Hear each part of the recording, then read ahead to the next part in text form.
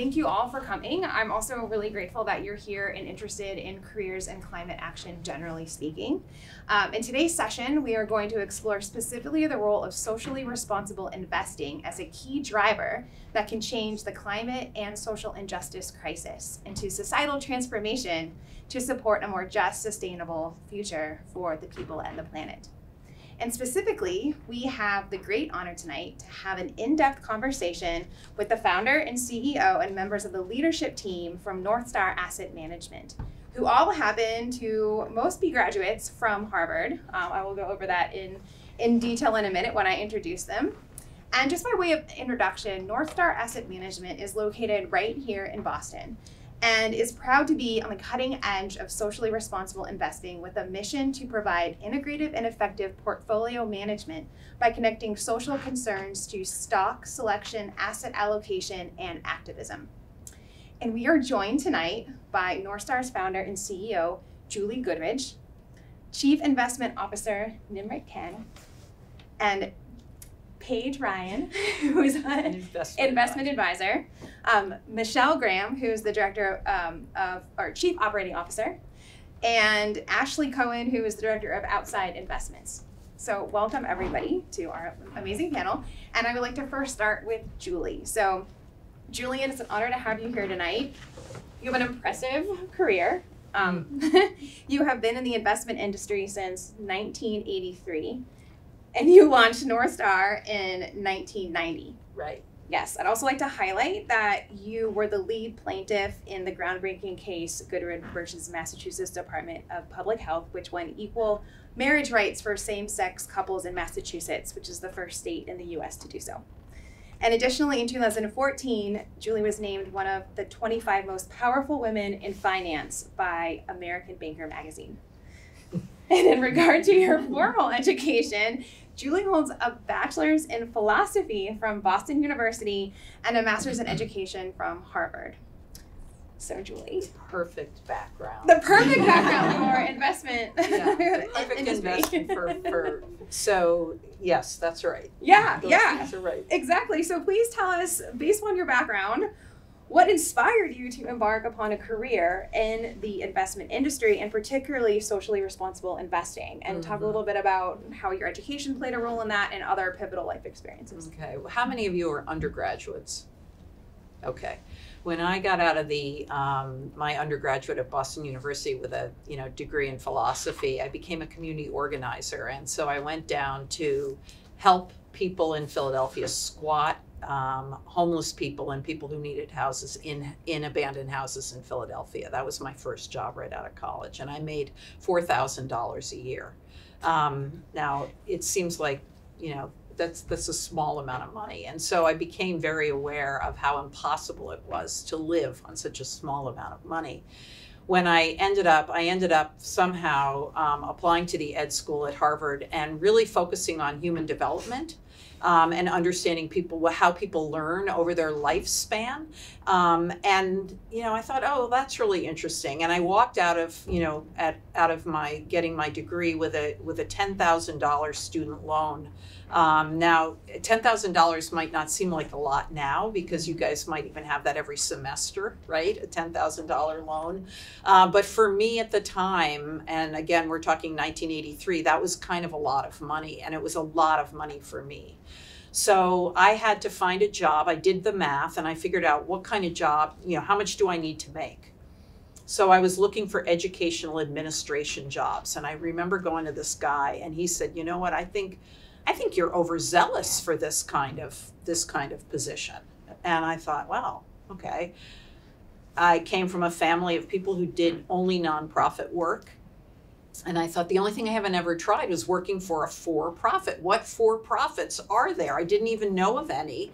One, and what has a training program nearby where I can make the $18,000 a year that I need to make in order to be able to pay back my student loans and pay my rent. And Merrill Lynch had a training program. And so I thought, oh, perfect. So I made my sales experience, I made my community organizing successes look like sales experience. And I went to Merrill Lynch and I said, you should hire me and train me. And so they did. And what I found was that, first of all, I had gotten a D in economics. I'll have you know, when I was an undergraduate, I really hated it. And I realized, pretty shortly that I didn't fit in with this crowd. We've outed me as a lesbian, so I'll just take that. Didn't fit in, okay? And at the time, really, there weren't a lot of women in the business, and I think some of my colleagues here will be able to speak to that as well.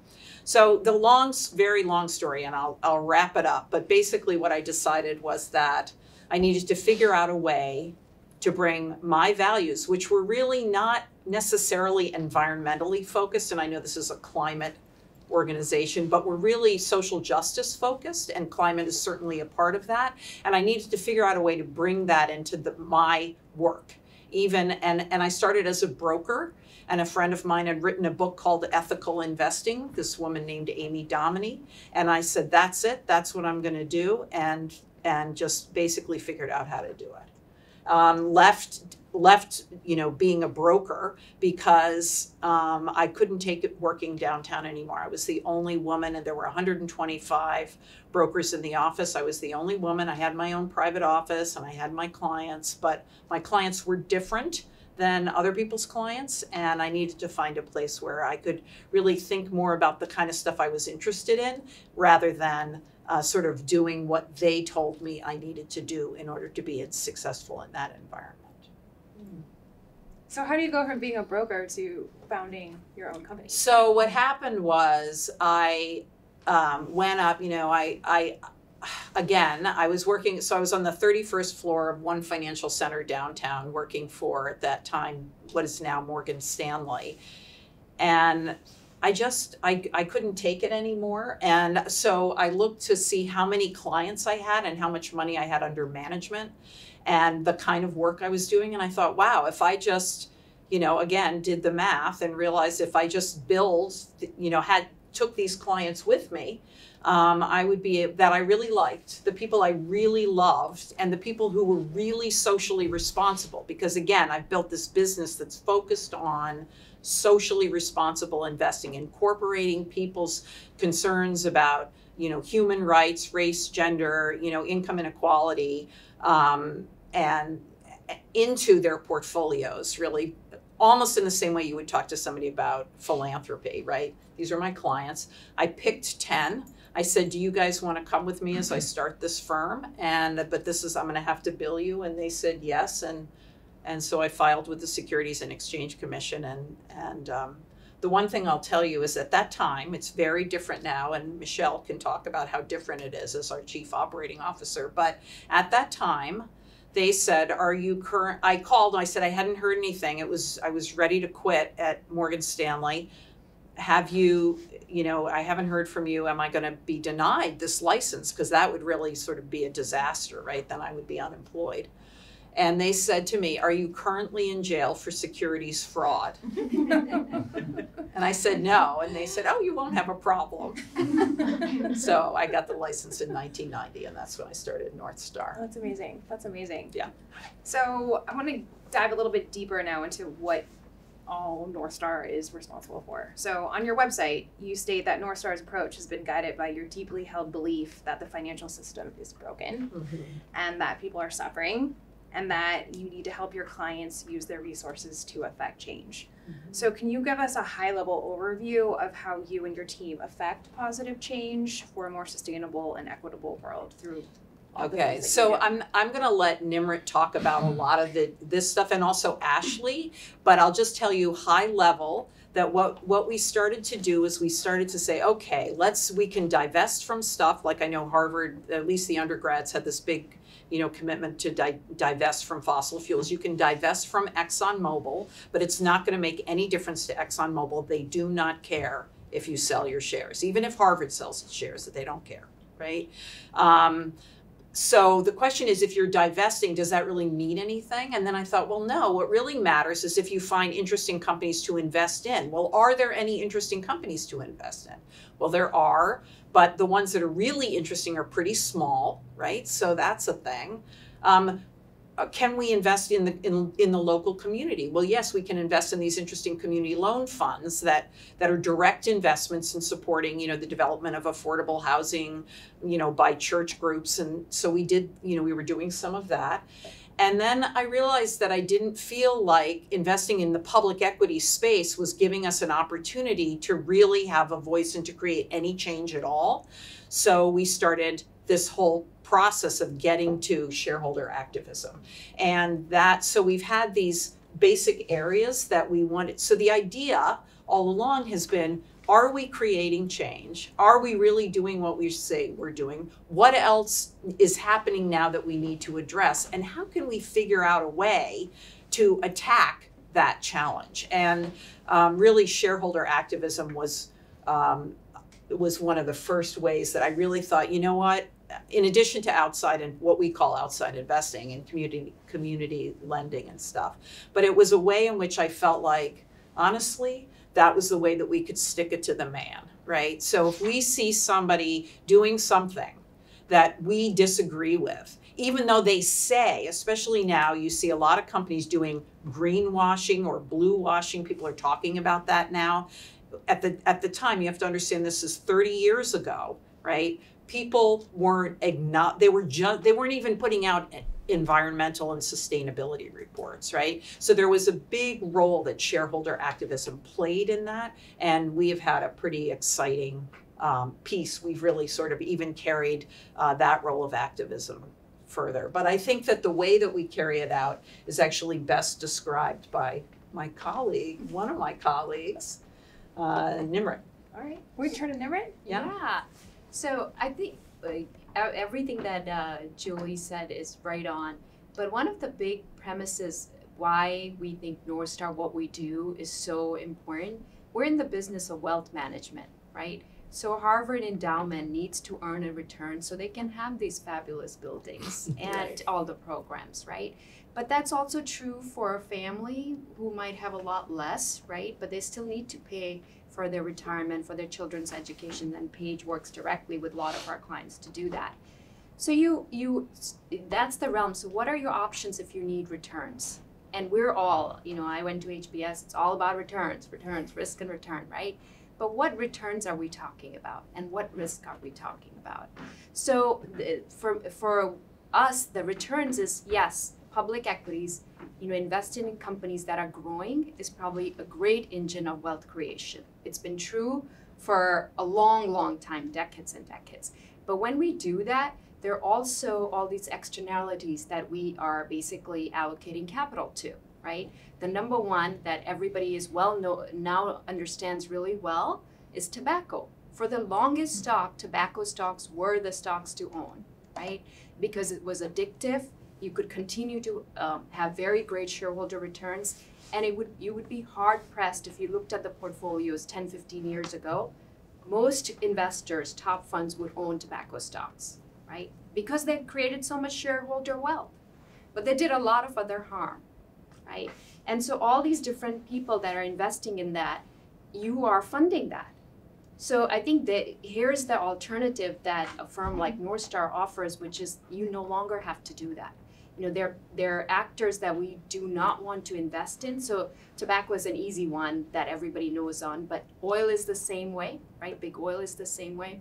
We would argue there are a lot of other business models that are very similar. Health insurance falls in the similar way.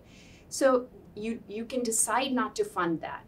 But I think where we're very different from the ESG world, and I came from the ESG world, there's this almost a mirage. You think you can rank companies and you can say, this is a better company. I feel better investing here versus here. I've ranked them. I've ranked them on all these metrics. I've looked at their green emissions data, and I feel good that I've chosen the best of the bunch, right? The hard part I had, and this was where my biggest realization came in, how do you evaluate a company like J&J, which has done so much good, right, with the medicines, but at the same time, this is the same company that has, the opioid crisis that so many people are paying for, or the talc crisis, or there's so many. The same thing goes for 3M, a quintessential American company, but their PFAS has polluted our drinking water, right? So how do you reconcile that? Because on ESG rankings, they're right up top. They do so much. They publish this beautiful glossy ESG reports. They have, huge armies of ESG analysts who provide this data. And there, I think for me, the big thing was there is no such thing as a socially responsible company. That's right. Right? Our sense of justice is evolving, right? Your sense of justice is evolving, and how that's all putting together is. So that is our fundamental premise. We are going to invest in public equities, not the ones that not the bad actors, but the other ones we are going to invest in some of these business models. But even the best of the best, we know are not perfect. And we know that that's where we can use our shareholder rights to advocate for them to make changes. And not only advocate to make changes, a lot of times we see a burning issue. For example, back in 2014, 15, Julie was reading a lot of articles in the newspaper and saw, Pepsi, there's this huge uprising in India, Indian farmers, because of Pepsi was putting bottling plants everywhere.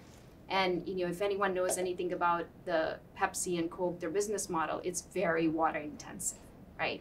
So here you're taking resources away from local communities, and you're a big multinational.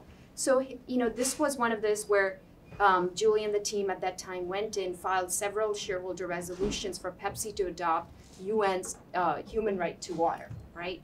And it took a number of years. It doesn't happen once. It's not like you file a shareholder resolution and they say, oh, thank you, you've come to us, and let's adopt this, right? Most of the times they do everything in their power not to engage, but, it's gotten better over time. And, but over time, you have the right management come into place, the party on the other side, it's a burning issue for them, or they have sensitivity to that, and you get success. That's what happened with Pepsi, right? So we were able to get the UN human right to water policy passed.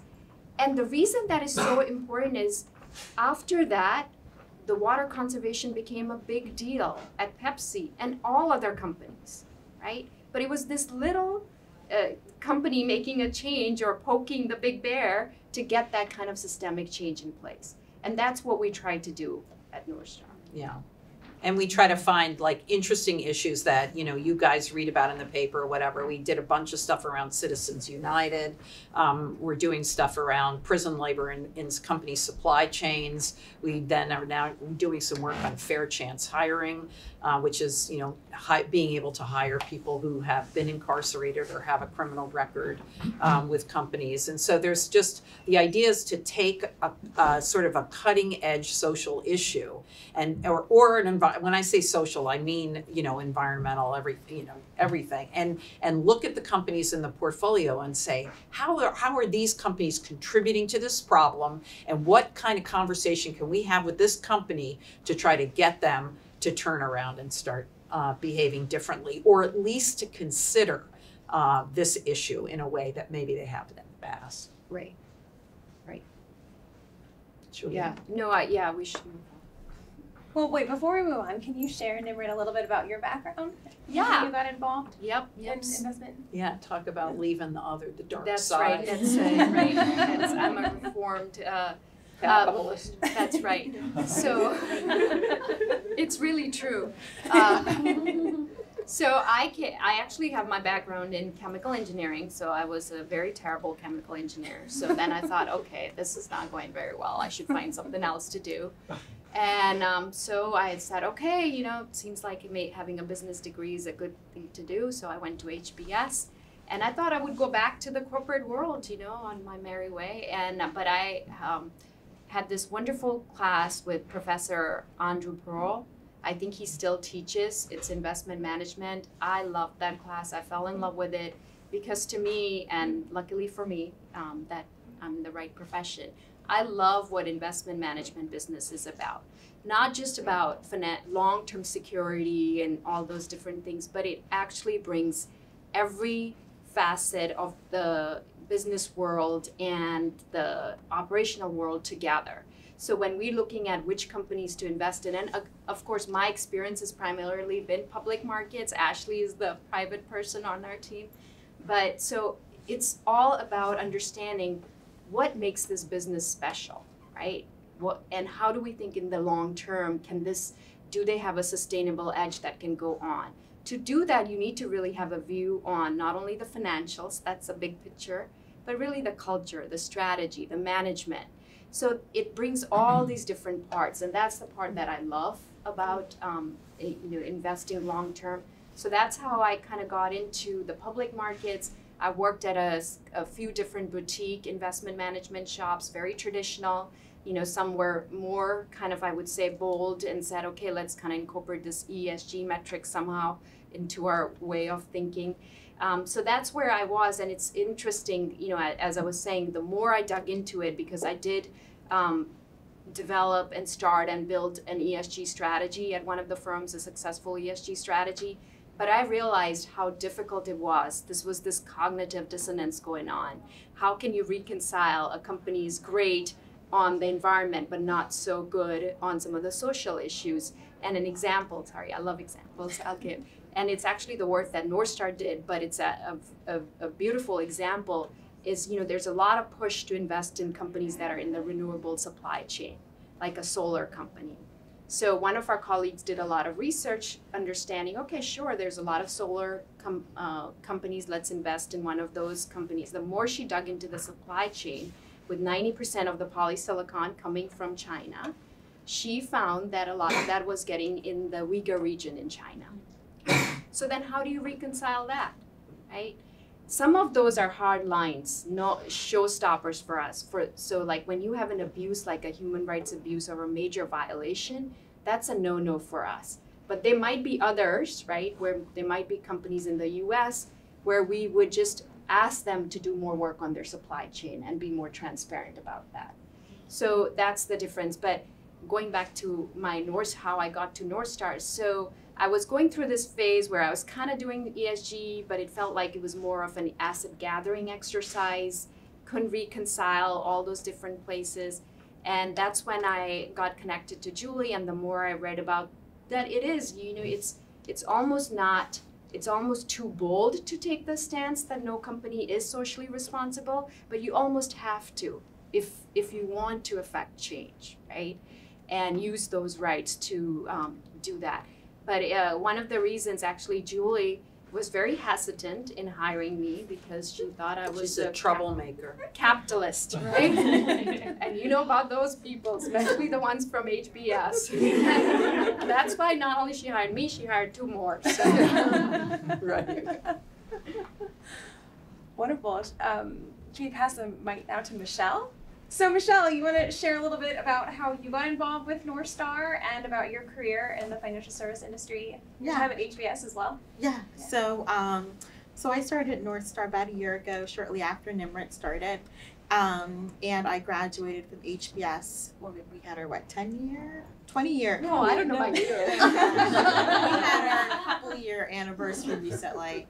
So I got into finance, very similar to Julie, right? My parents are immigrants, and I went to Georgetown undergrad, had a lot of student loans, needed to pay back those student loans. The best way to pay it back in a very cost-efficient way was to go to Wall Street. So off I went to Wall Street, did the traditional investment banking job, grinded out for 2 years, and sort of at the end of that, I was sort of like, what am I doing? What is all of this for? And I went to work at a philanthropic venture capital fund. Loved the work I did. The work was to really build and grow industries within New York.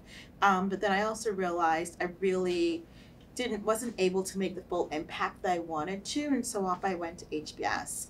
HBS, I did take some investment management class Nimrit talked about. I also did social enterprises classes, and I realized that eventually that I was going to come back and do something that had more meaning behind it, and then you went to Goldman? Yes, Julie, I had to pay back $100,000. Yes, so I did. Them than us, right? Yes, so I went. So I did go to Goldman, and I had to pay back my debt. And then it's interesting, right? So, when I decided to come to North Star, for me, it's always about, when I think about decisions in my career, right? It's what's the impact am I having? What's the purpose of it, right? It's not just about going to work every day, but like it's what's the broader meaning of it? And so I needed to have that. I was slaving away in New York at Goldman. It was right around pandemic, and so you started to question everything, right? And then I was also looking at, so I did say that I did a lot of finance work before, right? And there came a point when I realized I didn't necessarily, I wanted to be within finance, but was I motivated and interested by, looking at a stock monitor every day? But did I like the work? Did I like the industry? Was I motivated by the people I was with? Absolutely. And so I moved into operations, right? For me, it's about how do we drive efficiencies? How can things be done better? How does a company operate? And I wanted to do that within the financial realm. And, North Star, as Nimrit talked about, right? We've been around, Julie talked about, we've been around for 30 years, right? And we're sort of at this inflection point of figuring out our strategy, figuring out our growth, and really looking at, what does all that mean for the next, 10, 15 years, and building on the legacy that Julie created and making sure that we continue to build positive impacts. So that's kind of how I came here. Fantastic. Can you share a little bit more about what you do on a daily basis? Oh, what I do on a daily basis. Sorry, yeah, so. She tries to find her computer cord. We won't talk about that.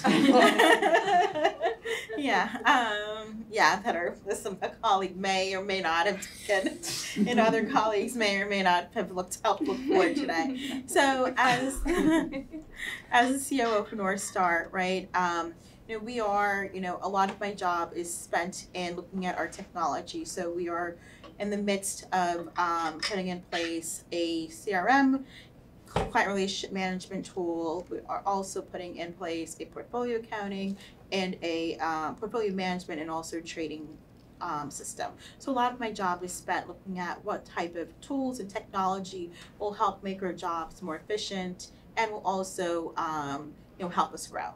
So a bit of that. So I also do compliance. As Julie mentioned, we are regulated by the SEC. The SEC, depending on the government that's in office at the time, there can have more or greater regulation, but we are regulated, and there are more laws coming out and rules coming out. So I work with our compliance consultants to make sure that we are in compliance with whatever rules and regulations that are out there. And for example, we're in the midst of an SEC. Can I say that? Yeah, we're in the midst of an SEC audit. Basically, the SEC comes every few years to every firm that's regulated, and you need to make sure you have your books and records in order. And so you answer the questions and you make sure that you're in compliance with those rules. And any emerging new rules that come out, that you're still keeping abreast and in compliance with those rules and regulations. And then there's also things, personnel, Michelle.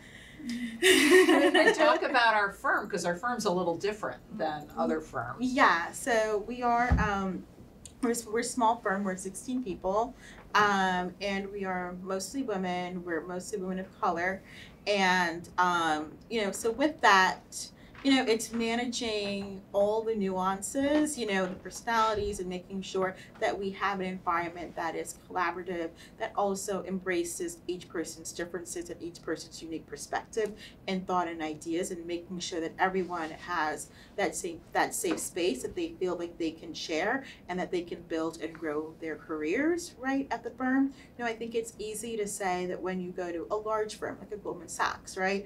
Or, I was also at American Express, these large firms, you go to them, right? And it's pretty easy when you come in, you start as an analyst, you go and do this other job, you go and do this other job, you do your coffee chats with folks, and it's lockstep, right? At a smaller firm, it's, okay, what do I want to do?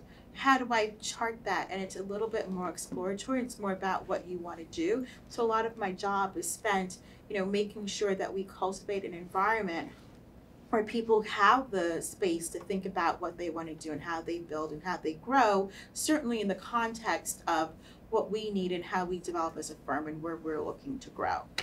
So I do spend a lot of my time doing that. And also too, right, it's, everyone's different, everyone has unique thoughts and ideas, and they bring that in a different way. And so making sure that everyone's voice and thoughts are heard within the organization. And I will say too, like one of the things that we grapple with is out of COVID, right? People, everyone was in the office before COVID, right? And so, we are a Boston-based firm, but a large section of our company is remote, right? We also have folks who are hybrid. We also have folks who are within the office. So it's really thinking about how do we achieve our goals, but also maintain an environment that's flexible, but also maintain an environment where that's collaborative and people can share their ideas, but also grow and develop their skill sets. And that may evolve and change over time. Like I was telling Ashley today, I think it was you, Ashley, I was telling today when so when I, came as an analyst, like when I needed to learn to do something, I would show up at someone else's desk and go, okay, like show me what you did, and I would sit there.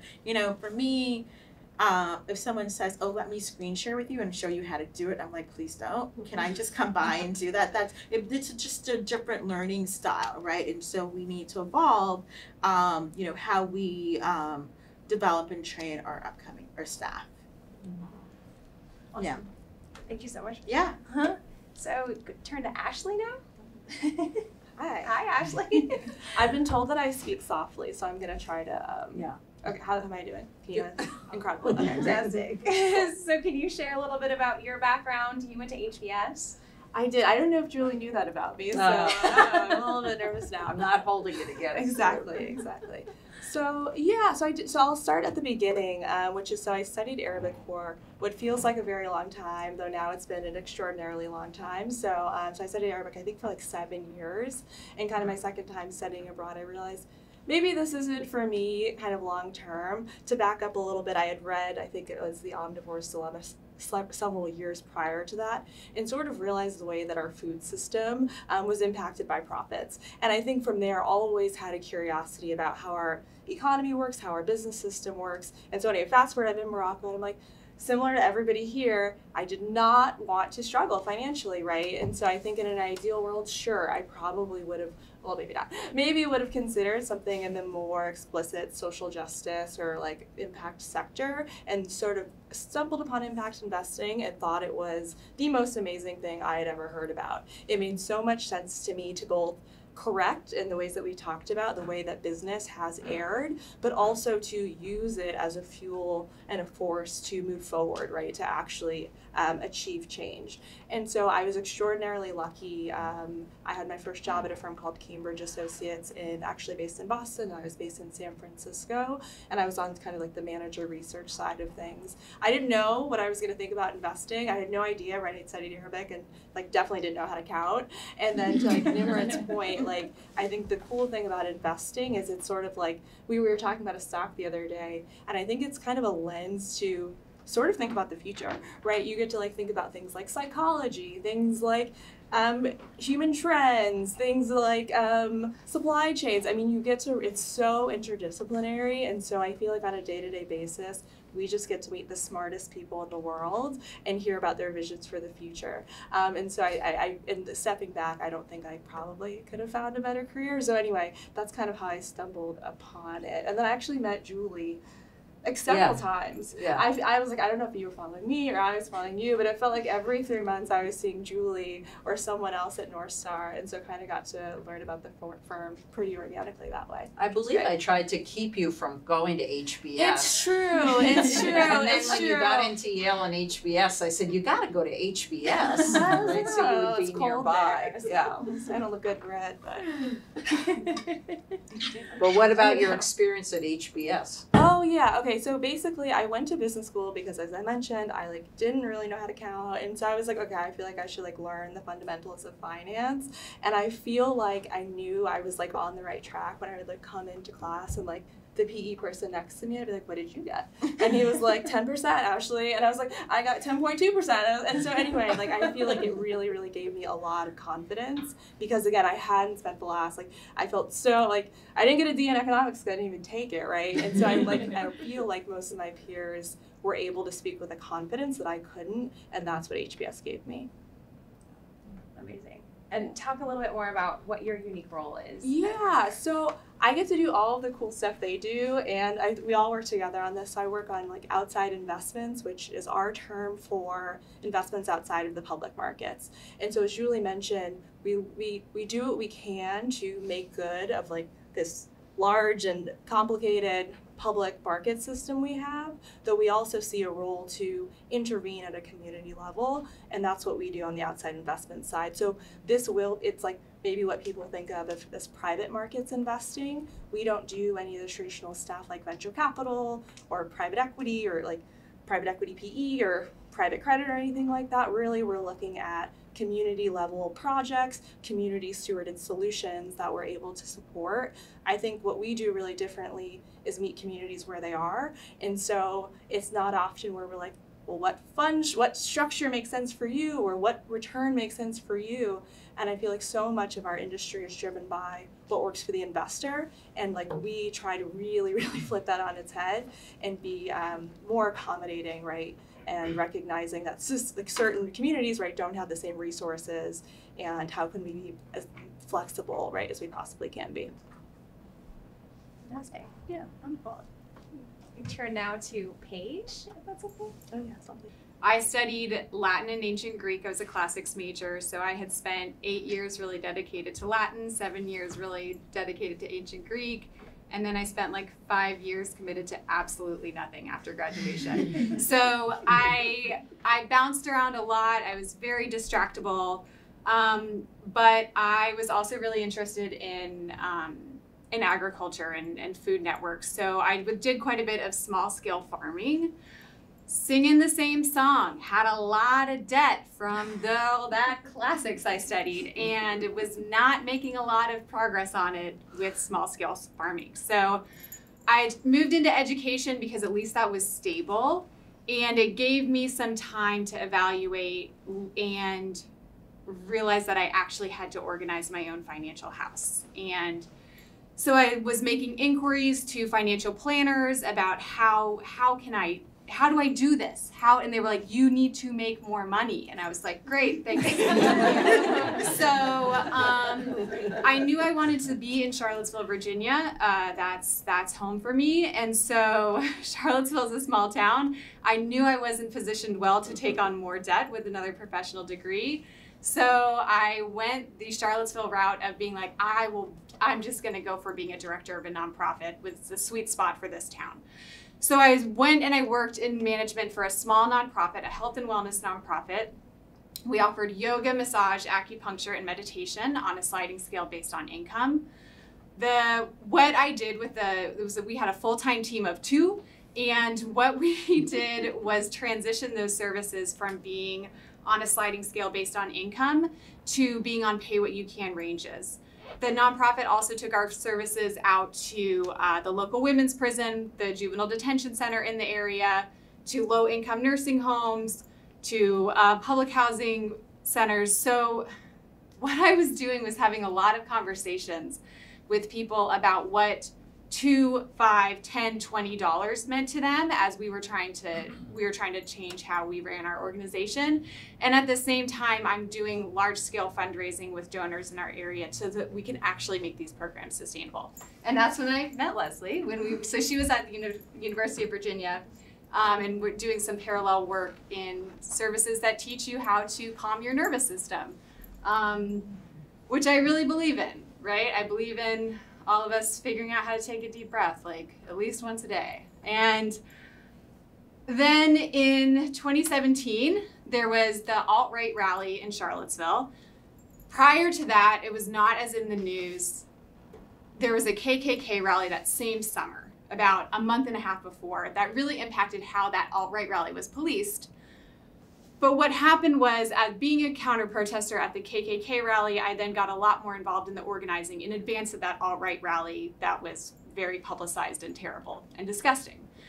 That really changed how I thought about how many hours a day in my life I was going to be needing to show up for work, how I wanted to use that time professionally. When I think about Americans who are living in poverty and living adjacent to poverty, and it is an extremely stressful existence. And so then I started questioning how do I use my time to try to close the racial wealth gap after watching systematic racism function in its most gross and explicit structure that we've seen in a while firsthand. I started having a lot of informational interviews around Charlottesville with financial planners saying, I think this is what you do in your day-to-day. Is this actually what you do? Because I think you just get people to tell you their secrets, and then you tell them how to fix their financial situation. And they were like, that is correct. It is a trust building industry. So that's what I do. So I worked for a more traditional financial planning group in Charlottesville to get acclimated to the industry, knowing that that wasn't my forever home. Thought that maybe my own shop was going to look a certain way, and then found a group that's been doing this for over 30 years and is tackling the same issues that are important from me through shareholder activism with a lot of history that was thrilling for me to find. So that's what I do. Now I get people to tell me their secrets. You can find me after. But yeah, I'm client facing. So we have a lot of wonderful clients. The great thing about our clients is that we have a lot of values alignments. Things that are important to me are important to my clients. So that's a great place to start. Yeah. Yeah. Great. That's all. Fantastic. Okay, I think you want to open it up for questions. Okay. Is that okay? Yeah. All right. So anyone have a question? And I would ask that you come to the microphone just up to the front if you're okay with that. So I want to say one thing, because if you think about, I personally never set out to do any of this. I tell these guys this all the time, and they can see what my weak spots are, right? But I never set out to be an entrepreneur, and I never set out to do this. And I know that I have a daughter who graduated from college, and now she's in graduate school or whatever, and I watched her be in class with people, and I know this is true at Harvard, where people felt like they knew that they had to be pre-med, and they knew they were going to be doctors, or they knew they were going to do this thing from birth, or their parents told them this is what they were going to do. And I didn't, fortunately or unfortunately, have that kind of perspective in my life. But I have always said that there's a term that a lot of nonprofits use when they're discovering what the next thing is that they have to work on, or a lot of social change activists. It's called make the road while walking, right? So I believe that every decision that you make will make sense to you by the time you're 60 years old in terms of your career. And I just want you to know that it won't make sense now, and everybody will think you're crazy, but at some point it will all make sense, because you are uniquely who you are. And so what you have to do is figure out not what you're going to be when you grow up, but what is the point that you need to get to next that's interesting to you. Sort of like the way everybody honestly has approached having a career. And one of the things that leads into is this sense of evolution. And remember, I talked about the stages of development that we have as human beings, and this idea of, when Nimrit referred to what we're trying to capture at North Star is an evolving sense of justice, right? So the justice evolves over time. We understand what was wrong with how we answered that question yesterday. How can we change it so tomorrow is a better day, or we have a better answer tomorrow? And I think that's one of the things that I know in terms of being able to start a company and constantly question, are we doing it the right way? Is there another way we can be doing it? Do I even know the answer? Don't I need to hire somebody like a Nimrit or a Michelle to come in and, figure certain kinds of things out? And knowing what your weaknesses are, but not losing sense of kind of, what your your vision is for the world is really important. One of our visions, the vision was to have an even though we're not allowed to say this, an all-female investment company. Why? Because there wasn't one. There wasn't one. And so we've had men working with us from time to time. We have, but that was the vision. And then the next vision was, it wasn't enough to be, lesbians, straight people, whatever. We had to be diverse, racially diverse. That was a goal that we, sort of set out on and maintain. And it was part of this evolving sense of justice. I don't know, maybe somebody will say something. Do you have anybody have a question about that? No? Yeah, he's You've been nodding your head a lot the whole time. I got the mic set. I mean, I have a bunch of questions, but they're not really well formulated. That's so, all right. I guess on this kind of evolving sense of justice for any or all of you or the firm itself, what do you feel needs to come next, either as individuals or the firm? How's that back? Ashley? Oh no. I think, I think impact investing is at a really interesting inflection point where it's kind of like we can do well and do good. I don't believe that. So a little bit of a backstory. I was meeting with an affordable housing manager several years ago, and I was like, what does affordable housing mean to you? And he said, affordable housing to me, affordable housing is as affordable as it can be while still meeting investor returns, right? And so I go back to this, we are still orienting so much of this industry around what investors want, what investors prioritize, what investors care about. And investors have power, they have privilege, they have money, they have comfort. And so until I think we change that equation, and so for me, I don't, even acknowledging it, right? Even acknowledging that maybe these two things aren't compatible for me would mean a lot of success. But I do worry we're going down a little bit of a wrong road here where people I think are sort of, I think overly optimistic about what the confines of traditional investment terms and approaches and all of that can be. And so I think there is a movement that's starting to question that and challenge that. And so that's really exciting, though that is one area where I think that I'd like to see us keep going. And I think what we do a lot is acknowledge the contradictions. And I think that is, something we talk about a lot. I have a lot to say on this. How much time do we have? You have a mic already, see. So it's interesting, right?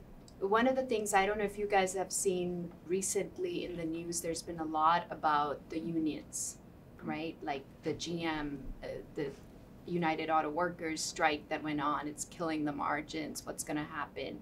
Same with the UPS. There's more and more. So the traditional Wall Street, that's bad. It's bad for the profit margins, it's that. But if you look at the historical context, in 1970, the whole way after the World War II, the boom, one of the best periods of the economic prosperity in the US was when, you did have this divide, the economic inequity was a lot lower than it is now. And I would actually say one of the reasons the economic inequity has just skyrocketed really since 2000 is because shareholder supremacy, this whole model that it's shareholders at the expense of everyone else. And so when in the media you hear people like us talking, it's very easy to say, oh, here goes the woke, and there's this all anti-woke moment going on. But you really have to say, is this sustainable, right? Like one of the things I will question you, the whole point on, where do we see this evolving? The US CEOs, right, the pay ratio and everything else. And I learned this because I used to study the annual reports and I'm like, well, they're getting, huge millions of dollars in pay packages. That's great. Then they get retirement benefits that are really luxurious, like for the whole family can go vacation in Bahamas forever. I don't know. But stuff like that, like healthcare, all that. Meanwhile, an average worker is not getting the benefits. Not only that, we've outsourced that. The companies that used to have departments of people managing for their retirement, no, now that's on you, 401k, you figure out how you're gonna do that, right? So we all agree that, people who have the vision and run these companies, like the CEOs, the C-suite, they need to be compensated. The question is how much, and have we reached that extreme point, right? So I think that's one of the things that I see, that in the U.S. that has gone to an extreme. And as we look forward, I do think there will be a reversion, right? I mean, we're all like howling on these interest rates and whatnot and the debt and everything else. Well, who told anyone to cut the corporate tax rates to 22%, right? But we did, to again spur the whole wave of profits. And the humankind history is anytime you suppress a group at the expense of another, it's not sustainable. So that's the first thing I will say. The second thing, which is more relevant to the Salata Institute, is the whole concept of ecological limits. You know, we read the statistic that if we even continue at the growth of 3% GDP, we're going to need another planet in like 20 years, right? And we've seen these extremes. It's like not by coincidence that you're having these record floods and droughts and whatnot all happening at the same time. And that spurs all kind of like, I heard this speech from actually Al Gore, but like climate refugees, right? Right now we're having in New York and parts of Massachusetts uproar over 1 million migrants coming. What does that look like when it's 1 billion? Because, you know, that's where we're heading, right? So, anyway. Exciting. Yeah, I was just gonna say, when you see somebody like, is it Jeff Bezos or Elon Musk that's doing the rocket ships? Which one? Okay. There's a reason he's doing that. And when there was just something in the paper the last couple of days about, you know, looking for rare minerals on other planets, or, you know, was it a comet or something? I don't know. But, you know, that's what these guys are doing. I mean, they're saying, okay, we can't find it here. We've destroyed this planet. Now we're going to go out here to find it. And, you know, there are ecological limits, right? And if you, I don't know if you guys, have you ever seen the movie that Robert Reich did called Inequality for All? It's a really good movie, because what he talks about is that a rich person only needs so many, a multi-billionaire or millionaire only needs so many pairs of blue jeans, right? But families with children, you know, who are working at 3 different jobs to try to make ends meet, are buying a lot more blue jeans than that one guy. So when Nimrit's talking about the wealth divide, it's about, you know, when you're very short-sighted, the capitalist system is so short-sighted. Who is going to buy this stuff if they can't afford it? If every dollar is, you know, going toward their rent, or going toward their health care, or going toward daycare, or, you know, not to sound like a, you know, I know people say, oh, that's a socialist perspective. Well, you know, we used to have a tax rate for the wealthy that was decent. It was high. It was a lot. You know, and it would affect our earnings, you know, because we're in financial services, you know, it would affect our earnings, but it's also something that made the country run. So you kind of have to decide, is it about it's sort of like the whole world is going through this now. Is it about you personally feeling a sense of agency and success, or is it about, you know, sort of the greater good? And that goes back to early, you know, my philosophy degree. Yeah, let me ask some Questions? Yeah.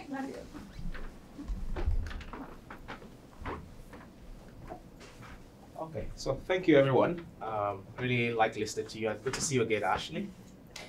She was we have this social innovator program at HKS, so she was there mentoring us yesterday. So my specific question is definitely to everyone, but I would like to hear from Julie in specific, because not every time you get in front of someone who is managing a multi-billion AUM, social impact focused investment firm. If you look at the world as it is today, theoretical economics say that you would move capital from where there's less yield to regions where potentially there's high yield, right? Because there's deficits in there. And if we split the world into 2 as it's usually done, we have the global north and the global south. The global south, there's a deficit in capital. So what you expect theoretically is that yields there will be higher. And I see that because I run a business there, where a version of what we do is financing of the businesses on our platform. And we can command yields that, when I tell Americans, they're like, oh, that's crazy, but people actually pay those yields, and default rates are pretty low. My question to you in particular is, why is it difficult for the impact industry in the US to try to make that leap to investing in the global south, where there is need for capital? A lot of the people who need that money are women. 70% of the small businesses are run by women. The businesses they are running are livelihood businesses, so it's somewhat subsistence, but also serving the community with specific needs that they have. Even if you were to invest into, say, maybe a solar business that was empowering this small business owners, you can see the direct impact. These people don't have electricity. Right. So they're getting electricity and they're doing it in a way that is sustainable. So you hit a lot of the buckets easily, and you're getting the yields that make sense. Inflation, I give you an example, Nigeria's inflation is about 18%. Microfinance there is able to get back in a year north of 48%, with default rates under 70%, sorry, under 95%, 98%. So loss rate somewhere around 2 to 3% in a year. So when I speak to American investment managers, even in the impact investing space, there's always a reluctance of, hey, I don't want to go into that market. My business, even though I didn't start it for the VC space, is funded by VC, because they seem to want to make that risk leap that even the impact investors that I would think normally would invest into businesses like mine don't want to make. So I want to understand what those constraints are and what entrepreneurs like myself, policymakers in the global south can do to help to remove those constraints. Well, it's funny that these guys are looking at me, but basically I would say a couple things. One is I would go back to what Ashley was talking about, and we do, there are funds like there are Calvert notes where they essentially pick entrepreneurs on a large scale in different countries, in the global south, in Africa, in countries that aren't as developed, to fund to do micro lending. Okay, so that's one thing. Part of there's a couple things that I think that we've run into. One is we don't want our clients to get that kind of return on that kind of a loan.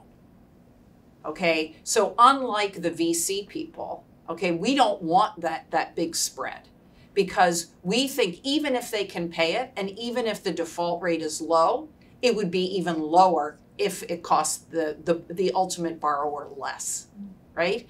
So from a business perspective, it's not about trying to make money, tons of money. It's about, finding a project where that the ultimate borrower isn't getting screwed.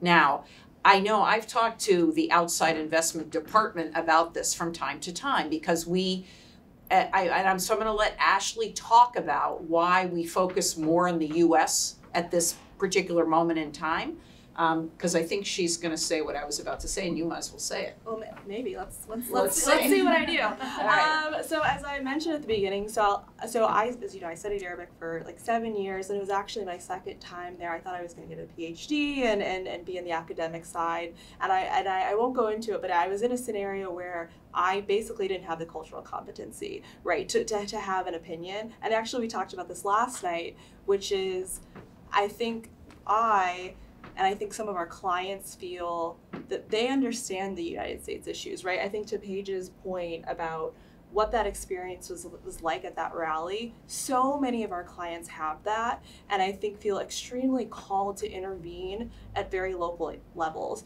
Even like for example, it'll be something as simple as we'll have a Massachusetts-based client. I'm like, do you want to help this California farm? And they're like, yeah, sure, but do you have any Massachusetts? So I feel like people gravitate towards things that they see, that they feel, that they understand and they experience. And so I think impact investing, people do it because they really care. They really do. And I think that they care about issues that they're proximate to. I think that's the other thing we talked about, is being in proximity, right? And it's like, I'm not in proximity to any of these, which is maybe a fault of mine, but I think that a lot of impact investors feel like they don't have the expertise, right? They don't have the understanding to say what justice looks like in certain contexts. And I think that's where it gets really hard. So we'll look at things like, I look at that 18% and I'm like, oh my goodness, like that feels extremely extractive to me. Right. But in the cultural context, you're like, Ashley, 12% looks amazing. And so I think that part of it is the nature of impact investing, the nature of who's participating. In the scheme of things, it's still quite small, right, compared to the broader industry. And I think people have a bias towards issues that they understand. Though I think that the nature of that's changing too, right? All that you're seeing teams start to change who works within them, and I think are able to navigate those more and better. But I'd say that to date, that has been the hesitancy, which is it's hard to understand our place. I mean, I think my place, right, which is like ridiculous because you're like, you're in America, like, you have so much power and privilege, but I think when it comes down to it, making some of those calls, it gets really challenging. And that goes back to something Paige was talking about people telling their secrets and developing trust, right? So were we to look at something that was happening in the global South, or, we would need to feel very confident that the criteria that we care about around race and gender and income inequality, human rights, and all was not, that was being embedded in the product or whatever it is the investment, right? And trust that there wasn't gonna be an extractive component, right? Because that is core to our values at the firm. I think with venture, good for them. I mean, good for you for getting the funding, but they are looking for a return, right? And there are a lot of impact investors out there, and they're coming to us, well, we can get, this return on this, kind of really edgy investment that's helping these people. There's something, they can do that, but we have in addition to the proximity thing, which I think is real, I mean, we do have clients who have asked for things, outside, but how do we know? How do we know that that's a fair wage for the woman who's purchasing the sewing machine, who's, helping develop this small family business? And the only other thing I would add, I mean, home bias is very well documented, right? So but it's kind of also the maturity of the field, right? So if you look at public markets, which are have been around for much longer than the private space, emerging market allocation didn't start till 25 years back, right? The social impact space is still in the early phases, right? Julie's, North Star, 30-year history, we're one of the earlier firms around. So there's this whole maturity element that comes into play as well. And still, even public markets, because of the governance risks, right? It's not just the home bias, it's the country governance risk. How do we know that the money is not going to get filled, just squandered away and all kinds of other things, as we hear in news and things like that? Emerging market allocation, even in public markets, which are well mature and all this with all that, is still a sleeve, right? The dominant is that. So I think there's time element to it, right? There's, when the question you asked, where are we headed? As you start seeing these interlinkages, there's going to be more and more need for capital to go in different places. But I just think we're earlier there. I would just add, like, even when I was at the Philanthropic VC in New York years ago, we had a hard time quantifying impact, right? And we had investors, large multinational companies, that were based in New York. And we struggled to figure out, okay, how many jobs did we have? How much, growth did we really see? And so when you think about investment, if you are struggling to figuring out what is the impact on a local scale that you can see, taking that to a broader scale is even that much harder. And investors are going to ask for that quantification. Can I do? Yeah, that's fine. Hey. Oh wait, you need your mic. The mic. Yeah, let's see if I can bring it. I can repeat your question. Oh. Yes. I guess the question is, I came with this question into the session. It's like a moral question I have in me, which is, I know my math, and I get those emails from quantitative finance firms being like, we're going to give you this much money, please come for us. Mm-hmm. And I'm an immigrant, and I don't want to help my family. On the other hand, like, I do want to do nonprofit work, and I do want to make the world a better place, and I'm really torn. So, like, how do you even go about something like this when it's like, I don't know. So that's my question. To the philosopher. Well, so the question, just so that did you get the Yeah. did you get it? Do you want me to repeat? I can If you just can basically thank you. summarize it. Basically, the question is, here you are at this point in your life where you've got these values that you care very much about, and you're also knowing that you need to send money home, and there's a real financial impact, right, on your life. I think a couple of us have felt that. We've articulated that. I think. You have to, even, Ashley, this was a concern for her in coming to North Star as opposed to going to, some big bank or some big foundation or whatever that would be happy to have her talent and her just Sorry, I was Sun- making a face, but that was sunny more about personality, right? So what you have to do is you have to do the math, right? And you have to figure out, okay, how do I weigh that? There's a torture factor too that you have to include, because you could be tortured in the environment that is going to pay you the most, right? And you could be tortured by the amount of hours that you have to work, or the people that you have to work with, or whatever. And so you really just have to learn and try to see if there's something in between. And I actually, at this point, there are lots of firms that are looking, that are saying that they're offering kind of this in between, right? There are lots of firms that claim I don't know exactly what your interests are, but that claim to be doing well, and, they have these big moral beliefs that they're trying to have you live as an employee, right? They're trying to make it a better place, the world a better place. Go ahead, Paige. Yeah, I'll build on that a little bit. So some really helpful advice that I got at a big decision moment was someone who said, if you're in a boat in the middle of a lake and you don't know exactly where you're trying to get to, you just have to pick one spot on the shore. And what I'm hearing from you is that you do have some guiding principles here, right? You have some responsibilities that you feel to your family, and that's extremely valid. Maybe you have a number in mind that's your bottom line, must hit, right? So you can use those as guiding principles, and then remember that you're not signing a blood oath. This is not a lifelong commitment. Right. So when you think about your must-haves and your values and how you might be willing to compromise work-life balance for X number of years, those are experiments, right? You're running an experiment on your life, and you can put a time frame around it. I'm going to run this experiment for 3 years. I'm going to run this, and you're going to gather so much information.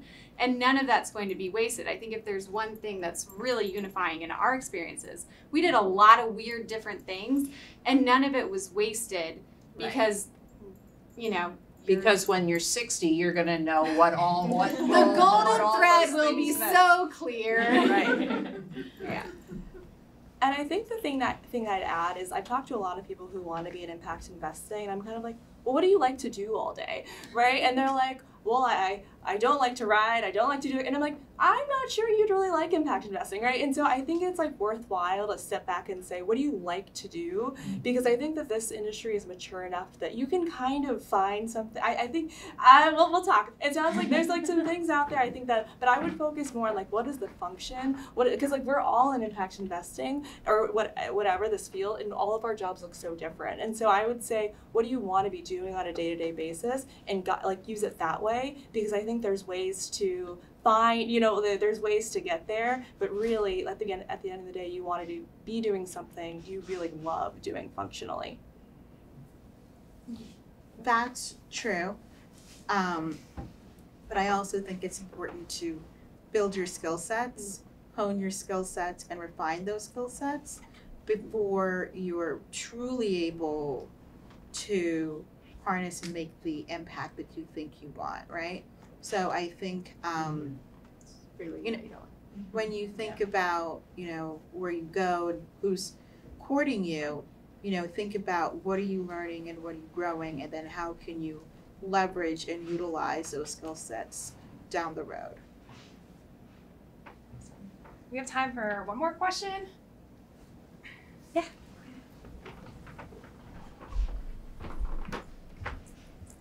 Hi, thanks very much for the session. It's been super interesting. I guess I had a question a bit more about the investment strategy, and just thinking about how you balance kind of clients who might have a particular view on a particular issue versus more of a sort of proactive. I guess what I'm trying to get at is like, how do you manage a proactive versus a reactive kind of issue, where you might see the firm has a particular kind of long-term view about where you'd like to make investments, and where clients might have particular needs. Yeah, I can start with that, and then my colleagues can jump in. So in terms of our investment philosophy, right, our investment philosophy is that we want to invest in these market leaders that are solving some of these most important problems related to the secular trends that we see in the world, ecological limits being one of them. And then we are going to use our shareholder rights to help these companies be an agent of change in the capital markets. Really, that's the overall philosophy.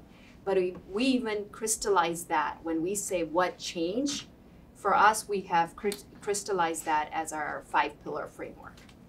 We are very focused on gender and racial equity, economic equity, human rights, and then looking at the corporate governance. That's the five pillars that Environmental justice. Environmental justice. Those are the 5 pillars that we focus on, right? So when our clients come to us, we are very explicit about this is the values that we're going to. Doesn't mean that somebody, and we do have clients like that, somebody who really cares about animal rights, right? It's not, but that's not our core of that. With that client, we're going to incorporate their wishes into the portfolio, like we won't buy some. Yeah, we won't buy things that are in complete violation of that. But that's our overarching framework. But there is another component to what we do, which is we learn from our clients, right? So it's a two-way dialogue. If you're going to do the work that we're doing, which is systemic social change, it's very important that you don't sit in your ivory tower and just discuss amongst yourself. You really need to get out there, get the viewpoints of what people are thinking. You know, big thing is we read a lot, but also engaging with our clients. So for example, this whole question about fair chance hiring, which is that we want to encourage companies to try to get the root cause of this whole racial inequity piece is really coming from corporate America and the big companies, because public companies can create huge number of jobs, right? And get people gainfully employed so they don't fall back into this whole trap of, you know, going back to the prison system and so forth. So to get that whole idea came about from Julie's conversations with a client who was working with the I have clients. One's a psychiatrist, and the other one is an internal medicine doctor at a local health clinic, right? And a lot of what they were seeing, and they worked at various. I don't know if they actually worked at healthcare for the homeless, but they're in that community, and so what they were noticing was that a lot of people had just been released. A lot of their clients, would come and they're working with very edgy populations, okay, very troubled populations in the case of the psychiatrist, right? Somebody totally traumatized.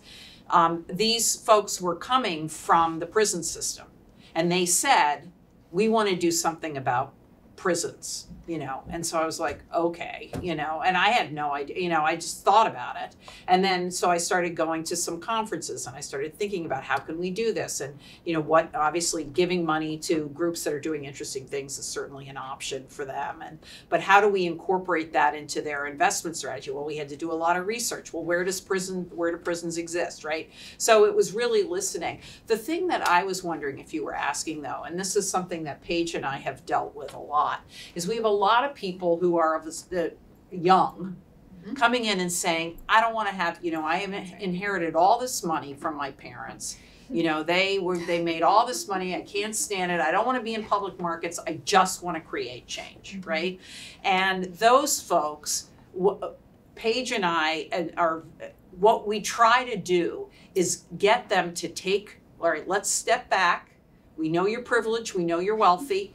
Let's step back and see what are the assumptions that you have around your cash flow on a daily basis. Yeah. Who's paying your cell phone bill? That's right.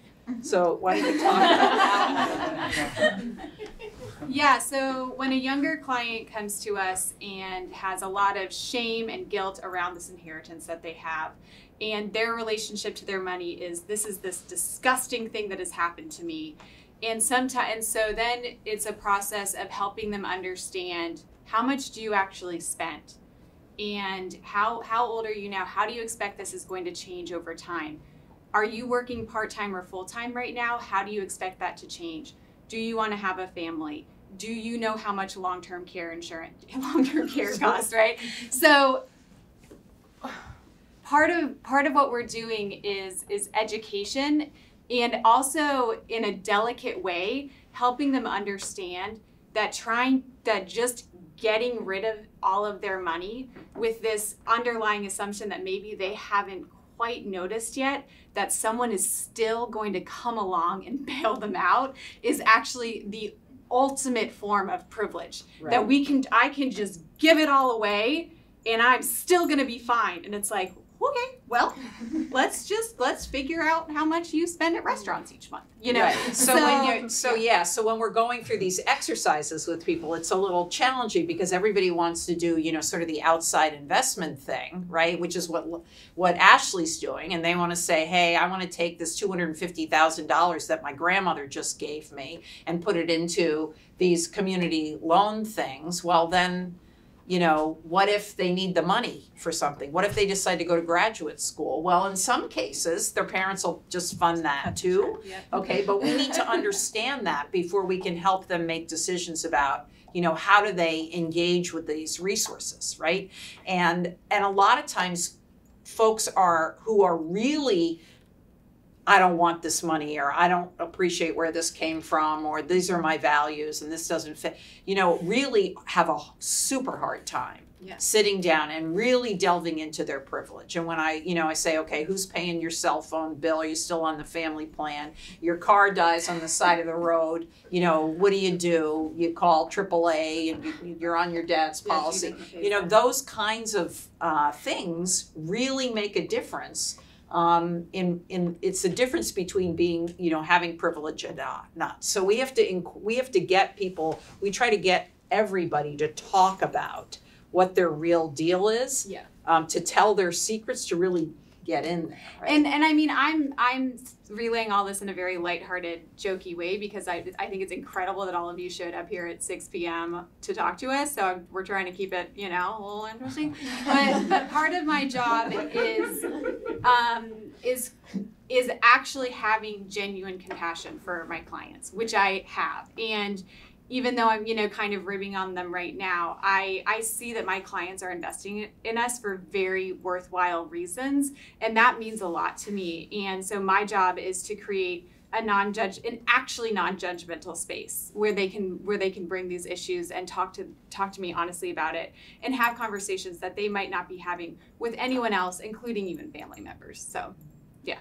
Right, and things like philanthropy and all that. I mean, those are part of those. That's what grows out of the conversations. Go ahead, Ashley. Oh, I haven't even followed that page. I don't know, man. What was the question? No, I think that we done. Oh, yeah. How do we? Reactive. So we have our values. How do we reflect client values? Okay, yeah. I'd say the other thing is, I think we tell them where it's not possible. I think we tell, sorry, is that working? I think we tell them where it's not possible. So for example, the same group that Julie alluded to that kind of transformed the way that we think about public equity, they're like, okay, great, let's do it in outside investments. And basically what we learned is, to the cultural competency, this is not an area where we feel comfortable investing. This is not an area where we feel comfortable making money, this is really best suited for philanthropy. So I think it's also, I think the best thing that we can do is being honest about areas where we can intervene from an investment perspective and where we can't, like where we need to rely on other tools like public policy and philanthropy. Good. Anyone else want to say a last word? Well, no, the only thing I'll say is that the entire firm, like what we're talking about, and even that question or the way we answered that question, all of the way that we approach what we do has come from, to Nimrit's point, conversations with clients. How are they thinking about stuff? What questions are they asking? What do I see coming up again and again? What is a 22-year-old saying that a 35-year-old is saying completely differently? How do we face the client where they're at, knowing that we know people who are, we're dealing with people who are 100 who are in nursing, needing nursing care, and we're dealing with people who are right out of college with a huge amount of wealth. So all of these stories kind of come together. And we have to, Paige and I in particular, because we deal directly with clients, Ashley to some extent, those are the kinds of things that we have to sort of, take very seriously. And it's helped us with our approach, even to, how much are we going to put in an outside investment? What percentage of the portfolio should do that? What kind of rate of return are we looking for? How much should go into stocks? How much should go into fixed income? All of that is part of what we do, and it's all about listening to the people that we serve, really. Fantastic. It's a fantastic note to end on. I'm so grateful for all of you coming tonight and sharing your wisdom, and so grateful for the students for being here, for learning. And the conversation can continue for not the whole night, but we have dinner next door, and our panelists are going to still be here for a couple more minutes. So if you have any questions, you can address them individually to the panelists. So please join me in a round of applause for